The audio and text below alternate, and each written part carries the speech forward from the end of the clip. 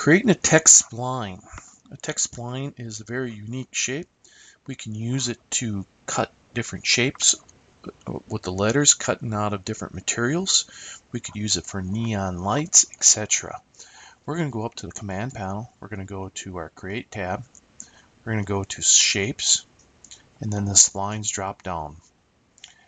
And in the Splines, we're going to go to Text, and then we get in our rollout down here, we have a text in here, and we're going to type in this case, I'll type in neon, and I'm going to hit enter, and I'm going to type in light.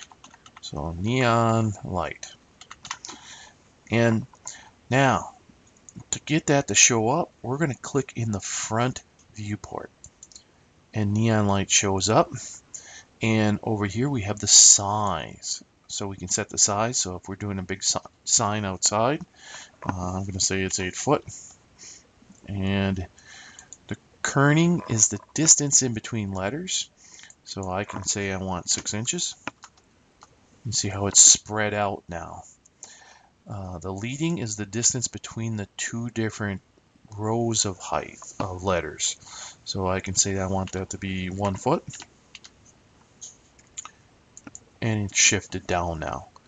I can also pick my type of font. I can go with Arial, or I can go with Arial Italic, for example. And I can also go with underlining if I wanted to. Since it's italic right now, I can't make it italic, but if I was Arial, I could go with italic. I can also justify it, left justified, center justified, right justified, etc. distributed. So just like we would have like a Microsoft Word, for example. Now, what's kind of neat about this is we go up into our rendering rollout. We hit the plus sign. And I can say, well, all right, we're going to enable this text to be in our rendering. Well, that's all right, but if I enable it at my viewport, it shows up as a 3D mesh. And now you can see its shape. Its shape is radial, so it looks like neon tubing right now. I could go to a rectangular neon, which is not as typical as a neon light. So I could go with the neon light here with the radial and set my thickness, my sides. And remember, the number of sides, the smoother it will be. I can also set my auto smooth. And so we can end up creating neon light signage in this manner, or we could use this to cut out various text into other materials. So our text spline, I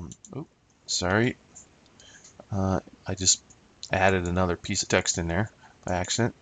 So our neon light is showing here in the front view and in a perspective view.